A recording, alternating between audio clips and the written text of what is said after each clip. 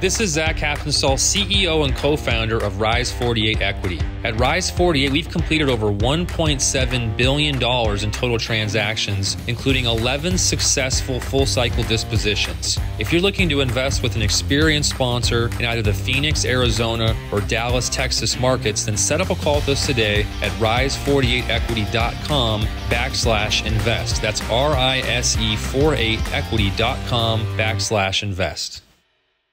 Of course, in a recessionary environment, the number one thing that you're going to think of, and you would be right, is, well, car sales are going to go down. But what we found in our experience is that in a recessionary environment, the service revenue, for example, is very sticky. It's very resilient. Hello, left fielders. Welcome to the Passive Investing from Left Field podcast. Our community is focused on networking and education to help people invest passively and think differently. Let's go.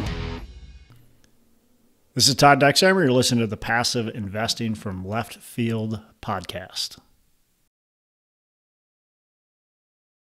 Hello, everybody. We are excited today to have Chihiro Kurokawa with us today on the podcast. Chihiro is a director in the private equity practice ZT Corporate, a boutique private equity firm with investment opportunities for accredited investors. The firm was founded in 1997 and has since cycled over 15 portfolio transactions, representing 50 plus assets. Currently, the firm has an enterprise value of over $1.2 billion with holdings in medical healthcare, branded auto dealership, and commercial real estate. Chihiro, welcome to the program. Appreciate you coming on. Thank you, Chad. Appreciate the opportunity to chat with you and chat with the LFI community. Absolutely. No, we appreciate it. Well, this, we always like to start out with the easy stuff and just talk about who you are, where you're from, kind of the first off, and understand the journey of what you've been through to get to where you are today. So feel free to go back as far as you want, but those are the ideas we like to get a hold of first and foremost. Yes, sir. So my name is Chihiro, born and raised Los Angeles, the son of Japanese immigrants, grew up very fortunately in a middle class upbringing, and then went to college. And you've heard this a lot, Chad, right? But I did what I thought I was supposed to do, which was go into a corporate job. Right. And I did that, and I worked in the insurance industry for a little over a decade. And it really, I felt like I was trapped in that industry, in that job, doing insurance claims. Little did I know, I had painted myself into a corner, and it was always within my power to paint myself out of it. It just took me a little while. I guess I'm a late bloomer. It took me a little while to figure that out. And the first step towards actualizing my escape, if you will, was going to business school. So I did that. And from there, I was able to transition out of an industry that I wasn't enjoying, and I got into what I felt was going to be the answer for me, and that was analytics. And so I worked at a major public corporation, one of the world's largest companies, doing analytics, and found that to be a little lacking after about a year as well. And that's when I started investing in real estate and started my own firm as a multifamily syndicator. Really started getting into it in 2016, 17, and then it took me until early 2019 to close my very first deal, and then from there built a portfolio of 4 properties, just under 600 doors, and then came yet another transition where I initially had ambitions of like creating my own firm and having a couple or a few partners and chasing deals and having a good old time doing that, right? As a captain of a ship. But as it turned out, the industry was and is and remains great. Commercial real estate, I have tremendous belief in that personally and professionally. But for me, I was starting to get lonely working as a solo entrepreneur. And of course, real estate is a team sport, 100% right. I'm forming teams, taking down deals. But as a firm, as an investing company, I was a one-man operation. And so I started looking again and thought, okay, I want to remain in private equity. I love this kind of business. I'm a deal guy. I love chasing deals. I love that excitement aspect of it. But I want to do this in an institutional capacity as a part of a team where I can support and I can be supported. And that started me on a journey where I ended up at my current firm, ZT Corporate, and haven't looked back. Have really enjoyed the variety of deals that we can pursue, and the fact that we're really professionalized in the sense that we've got, an M&A team that's their job is to send out offers. There's a private equity team where our job is to do capital formation. There's people in charge of lending.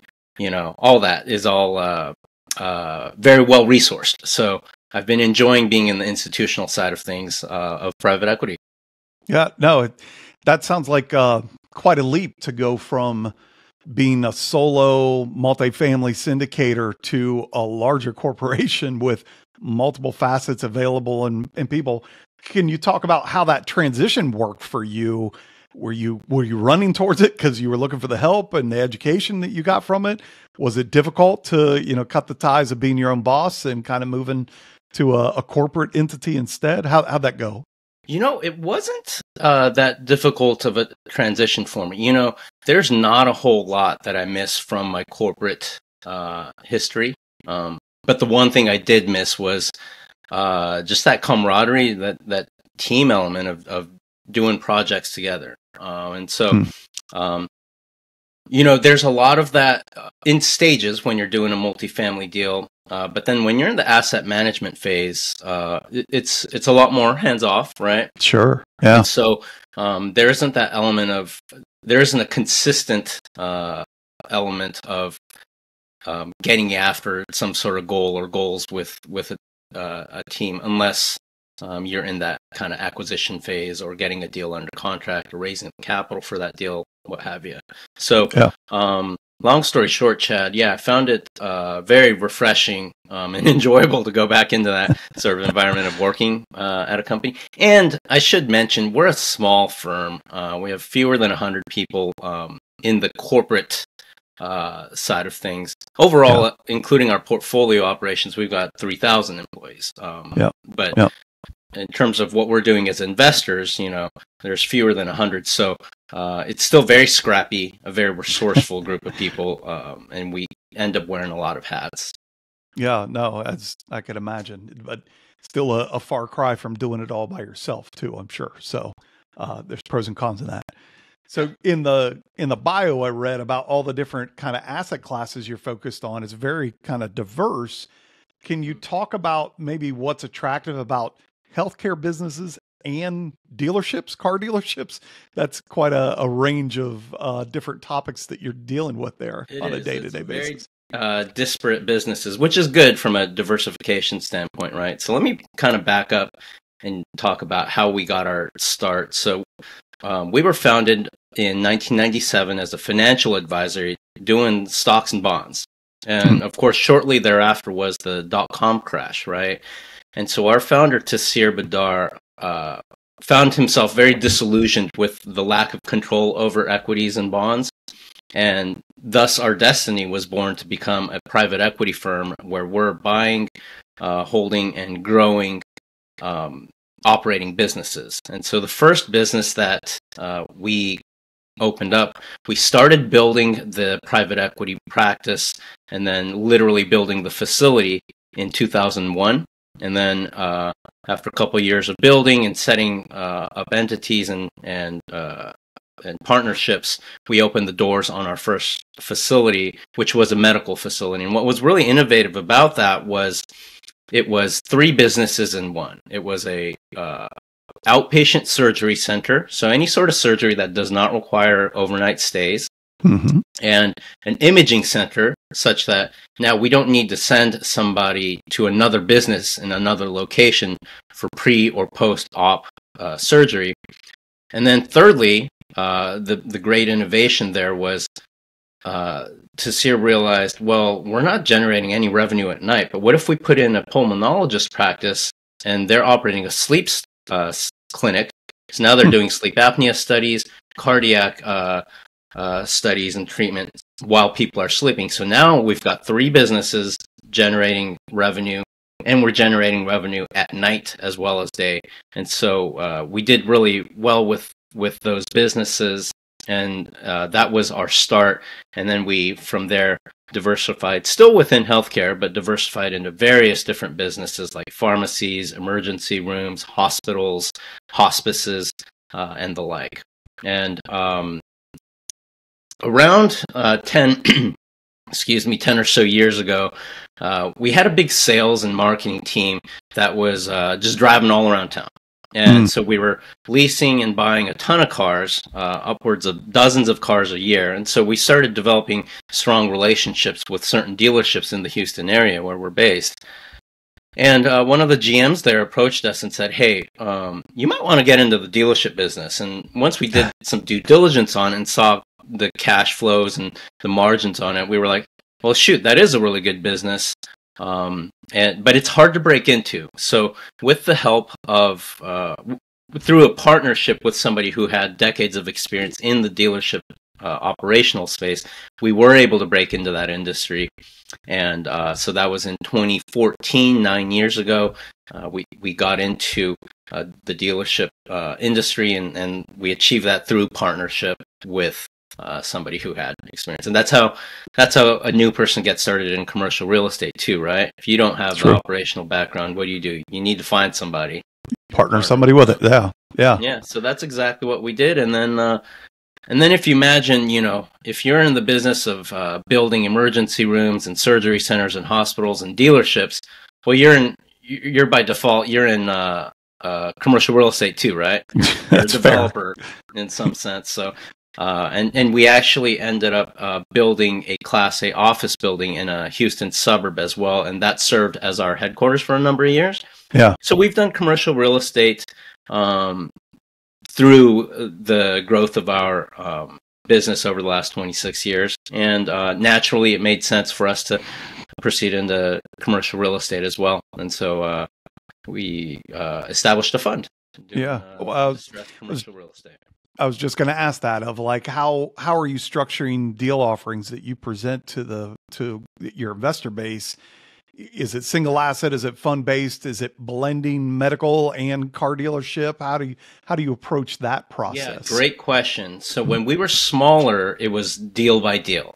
Yeah. Single asset. Hey, we're doing a hospice deal here in San Antonio or here in Dallas, and we're going to raise for it. But we eventually moved to, we kind of grew out of that, right? So what we do on the healthcare side, and we do keep healthcare and ZT Automotive separate. So you're not going to invest in both through one investment. You would have to invest in each holding company. Gotcha. But so yeah, you would invest in the healthcare holding company, for example, and then there would be a preferred return, and you would be investing in on a portfolio basis. We might deploy that capital in the purchase of multiple facilities at once. That's typically how we'll go. So we might have an equity raise on the healthcare side because we're going to buy 8 emergency rooms or something to that effect. Gotcha. Yeah. I thought that would bring some interesting diversity to a fund if you were blending car dealerships and healthcare, but that's really hard to underwrite as an investor, probably, to figure out if this makes sense to get. Yeah. That would complicate that. Yeah. And so similarly on the dealership side, we'll acquire a few or several stores at once, and then we'll raise for that portfolio of dealerships that we're buying. Makes sense. Are you looking for a way to invest at a lower minimum and participate in more deals? Look no further than our weekly deal webinars hosted in collaboration with TribeVest.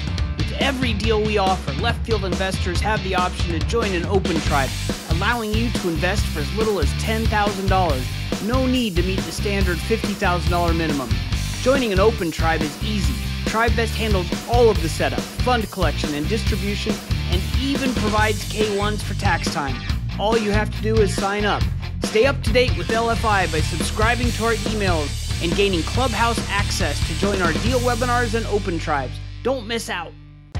Hello, left fielders. At LFI, you know our focus is on networking and education. Mark your calendars because we're going to have a full day of it dedicated to you, our limited partners, at the Best Ever Conference on April 9th in Salt Lake City. LFI is opening the BEC with Passive Investing with Left Field Investors, an event focused on passive investors. This will be where insightful content meets passionate limited partners. If you enjoyed BEC last year and the meetup in Left Field this year, then imagine them both back to back. The Best Ever Conference isn't just any event, it's the premier conference for commercial real estate investors and operators. Your ticket to Passive Investing with Left Field Investors includes admission to the entire Best Ever Conference from April 9th through the 12th. Join us April 9th, where we will have a packed agenda with sessions focused on how to be a successful limited partner led by experienced LPs, top operators, and partners. Then, immerse yourself in the full Best Ever Conference, where you will be surrounded by like-minded investors, operators, and industry experts for unparalleled opportunities for learning and networking. The best part, and there are so many, but the best part, you won't find a bigger discount on the regular ticket price than the one you get for being an infielder. That's more content for an exclusive lower price. Register for the event today at leftfieldinvestors.com/BEC, and we will see you at Passive Investing with Left Field Investors at the BEC.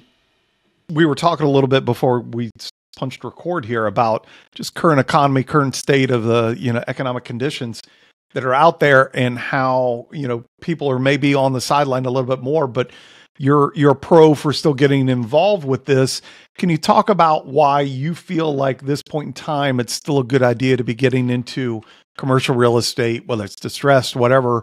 Can you speak to, where you see value there that should interest people to still look at it as an investment opportunity? Yeah. So our belief is that we have a narrow window of opportunity right now to chase commercial real estate. So we've just opened up a commercial real estate fund, and the focus of that, it's going to be about 70% hospitality and 30% multifamily. And we're doing one key aspect is it's all cash transactions. So we're not bringing any debt to the table. So then the deal has to have it has to cash flow on current performance, even without any debt. And it's hard to do that with a listed deal. So here's what we're doing, Chad, is we're going directly to the asset managers at major banks that have taken back assets or are in the process. So we're going after the deals that are either already on the bank's books or they're on their short list. When that asset management team is meeting on Monday mornings at XYZ Bank, and there's those 3 on the spreadsheet, 3 hotels or multifamily that are highlighted in red, and they're like, oh gosh, we got to talk about these 3 again. Like, what's going on with these? They're not making debt service. What are we doing with these? So we want to be the guy, we want to be the firm to buy that. So we're in daily contact with the asset managers, and those banks want 2 things. They want discretion. They don't want to take that thing to the whole market. They're not going to list it with Berkadia or Marcus and Millichap. They don't want the world to know that we took this asset back. Right. Secondly, they don't want financing. They need certainty of close, and they need quick close, right? So they want cash buyers.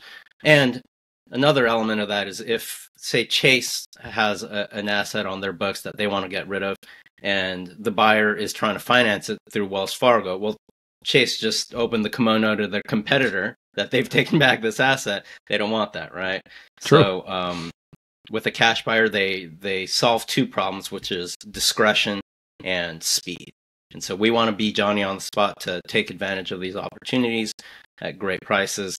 And we don't think this window is going to be open very long. There's a number of big players like Starwood or Invesco that have distressed commercial real estate funds, but they're big players, and we like where we are at our size, where we can be a little nimbler, and we're going to go after assets that are too small for them. So we think we have a small window to take advantage of this, and we're jumping in. No, that's interesting that you can find that position. You guys have the size and the ability, the relationships to dig into that side. I used to be in banking. I used to see that list that was published all the time. Okay. And always thought how interesting to be able to tap into that population of properties that you could, find at usually a very good deal, because the banks are just looking to cover their costs. Usually they aren't there to make a profit on all those, and they want to get them off the books as soon as they can, because it's costing them money to have them sit there. So very interesting to take that avenue. So commercial real estate's like another pillar of what you guys are focused on top of the medical healthcare facilities and the car dealerships. How does somebody underwrite all these kind of scenarios? Maybe can you give me maybe 2 or 3 kind of metrics that you usually say people should pay attention to in any of those asset classes, just to help us understand, we're a population, our community is a bunch of limited partner investors. What would that investor really want to be looking at when they're comparing healthcare facilities versus car dealerships versus multifamily and that kind of thing that you're also looking at? So one thing that distinguishes our deals from a deal you might get from a multifamily syndicator is you'll actually see audited financials from us. And so you're going to get a balance sheet and an income statement and a cash flow statement that was audited by a major accounting firm. And so you'll see, okay, well, what's their debt to asset ratio? What's their gross margins? All of that's it's in there. So basically any KPI that's important to you that can come out of an income statement or a balance sheet, like, it's going to be there at your disposal.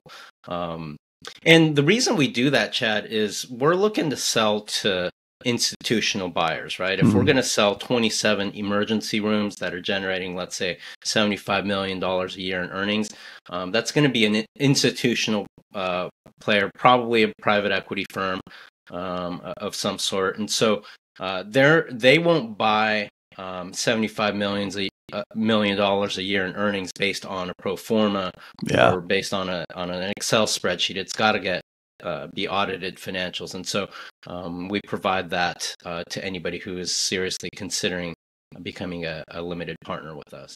Yeah. What's your hold times usually for these different asset classes? 3 to 5 years. 3 to 5. Some longer ones have, so we had a liquidity event with our dealership business in March of this year, and that one was a little bit longer. Our earliest equity investors were in for almost 9 years, but typically our deal hold time is 3 to 5. Gotcha. Interesting. That's helpful. Some of the other questions, again, thinking from a perspective of a limited partner, are just what are some of the contingencies that you put together to structure around the market that you're investing in to prepare for downturns? Obviously we've had weird economy the last couple of years.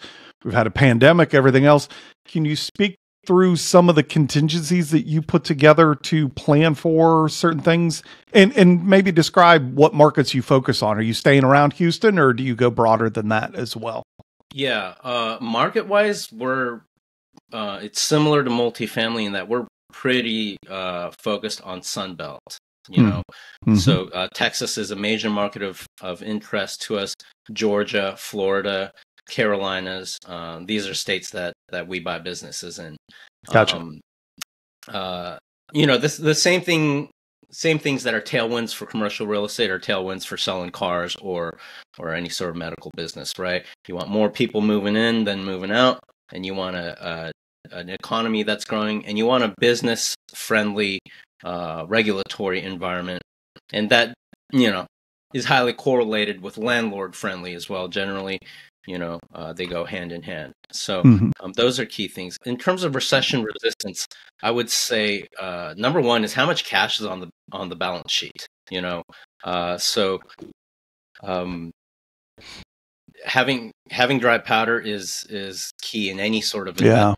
And so that's something that gives me comfort when I see on our balance sheet that we have a few tens of millions of dollars on the balance sheet for either of our holding companies. Another thing is you want to know what's kind of the long-term prospects of that business, right? So a lot of people don't know, for example, in the auto dealership business, it's actually a fairly diversified business in itself. It's not just a business that sells cars and trucks. There's also a parts business. There's also a service business. Sometimes there's a collision center on site, and there's a big element of finance and insurance as well. So the dealership is going to make some money on the financing of that vehicle. They're also going to make money selling ancillary insurance products, like something like tire and wheel insurance or windshield coverage or an extended warranty or a maintenance plan. All of those are profit drivers for dealerships. And of course, in a recessionary environment, the number one thing that you're going to think of, and you would be right, is, well, car sales are going to go down. Yeah. But what we found in our experience is that in a recessionary environment, the service revenue, for example, is very sticky. It's very resilient because people might hold off on buying a new car, but those people who really have faith in their local dealership to do the best job in maintaining their Chevy or their Mercedes, that's a strong belief that those consumers have, and they are typically very sticky with their local dealership and will come back even in recessionary environments to continue getting their oil changes and such. No, that's fair. That's about as big of a relationship business as there is out there, compared to even investing in real estate. We're pretty loyal to our mechanics, it seems like, at the end of the day, if we found somebody we like anyway. Indeed. Yeah. And then flipping to the healthcare side, we're invested currently in emergency rooms. So we're the largest owner operator of freestanding emergency rooms in Texas. We have 27 facilities, and that is a fairly recession resistant business. If you sprain your ankle severely, you're not going to not get that seen, generally speaking, and so we like the complementary aspect of dealerships and healthcare. Yeah, I could see where that model would work better. I know you talked about doing some outpatient stuff there. That could be recession intolerant, but at least having that diversity with the ERs as well, could help smooth those, protect that investment a little bit more. Yeah, we've actually divested. We've sold out of basically all of our healthcare businesses, almost all of them. We really have very small holdings in some remaining businesses. Really, almost all of our focus in our assets are in our emergency rooms today. So, gotcha. You know how we were talking about our 3 to 5 year hold period? Yeah. We've executed our business plans on our hospices and hospitals and what have you. Gotcha. So right now, our business of focus is emergency rooms. Gotcha. Interesting. Again, speaking to our community being limited partner investors, can you share maybe some mistakes that you've seen passive investors make, and something we can give some guidance around if they wanted to look at ZT Corporate for some investment opportunities? What have been areas that people have made mistakes or lessons learned maybe that you could share that our group could think about if they were interested in looking at investing with you guys? Yeah, I'll tell you a mistake that I made as an LP, because I'm an active limited partner in various deals, not just real estate. But one mistake I made was I didn't do enough due diligence. So this was an oil and gas deal, and I knew one guy who was in that deal, and so I picked his brain, and he said, "Yeah, I've been getting my dividends. Seems pretty good so far," and that was as far as I went. And I said, "Okay, if it's good enough for him, it's good enough for me." But I should have tried to find one, probably at least two other people to talk to, because lo and behold, I wouldn't go so far as to say buyer's remorse, Chad, but afterwards, in the months since I've met other oil and gas operators, and I've been more educated since, and I've learned, had I known these other operators, I probably would have gone with one of them instead of the one I went with. But you live and you learn. So you live and you learn. Uh, Hopefully we learn from our mistakes. Yeah. Yeah. And I don't know that it's a mistake that would probably be uncharitable to this operator, but there's certain things that are certainly more advantageous towards the LP with other operators in terms of fees and deal structure and such. So so I just went into it a little too naively. No, that's understandable. I think a lot of people go into this business solo, and that's why we preach find a community so that you can help learn, vet more before you really pull the trigger on some of this stuff. So case in point, hopefully you can avoid that because now you know more. But yeah. Really good stuff, Chihiro. I really appreciate you coming on today. Where can our listeners get a hold of you if they want to reach out and touch base? Yeah, I'm on Instagram, CG Kurokawa. I'm pretty easy to find on Facebook as well. And Japanese names may be unusual, but they are phonetic. So Chihiro Kurokawa. If you can say it, you can spell it. There you go. I can be found. That's good. And I'm active on LinkedIn as well. We'll get it into the show notes too, so people can track you down. Last thing I'll ask you, we ask everybody when they're on the show, what's a favorite podcast that you listen to that you could share with the group that might be helpful for them too? Thank you for this question. I love that you asked this of your guests. There's one called Acquired that I love. They will literally do like a 4-hour podcast on, say, the history of Walmart. Oh, wow. So you've got to take it in bite-sized chunks, obviously. Yeah. But they go into tremendous detail from beginning to end of various fascinating companies like Nike, or they even did one on the history of the NFL. They did one on the NBA. So really tremendous depth of research, and it's fun to listen to if you're a investing wonk like I am, and I'm sure you are, Chad. So I highly recommend Acquired. I have not heard of this one. I'm going to check this out, especially my next big road trip. That'll give me a good fill the time kind of podcast to listen to. Well, I really appreciate you coming on again today. Thank you for that, and hopefully the listeners enjoyed it as well. All right. Thank you very much. You bet. Investing in syndications can be a daunting task. Wiring a large sum of your hard-earned money to someone you talk to on the phone for 30 minutes can certainly be scary. How can you be confident in what you're doing? Steve Su, one of the founders of LFI, just published a book called Avoiding Rookie Errors as a Left Field Investor. 20 lessons learned from 14 years of investing in private syndications. This is by far the best book I've read on syndication investing. It's an easy-to-read book, chock full of great advice from Steve's experience as a passive investor. It is a must-read. Whether you're a first-time passive investor or a veteran, go to www.leftfieldinvestors.com/books and click on the link to Avoiding Rookie Errors as a Left Field Investor. If you are a passive investor, you got to read this book.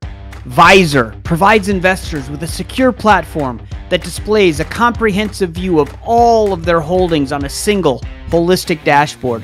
From real estate syndications to private equity, crypto to traditional investments, with AI-driven, unbiased, honest insights to maximize return, Visor is your one place to rule them all. Automating performance tracking, projecting future cash flow, analyzing all your financial documents, and much more in one powerful solution, making it easy to follow the money. Sign up for a free 30-day trial now at Visor.co. Really enjoyed my conversation with Chihiro today.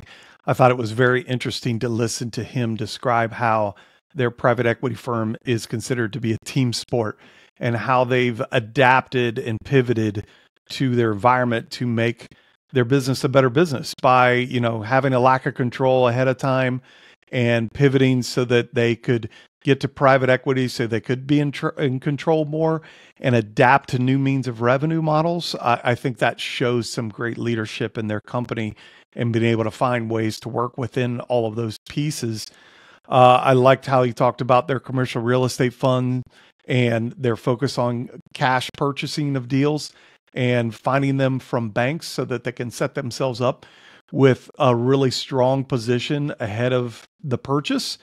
A lot of times we say you make your money in the purchase of a deal, not in the sale.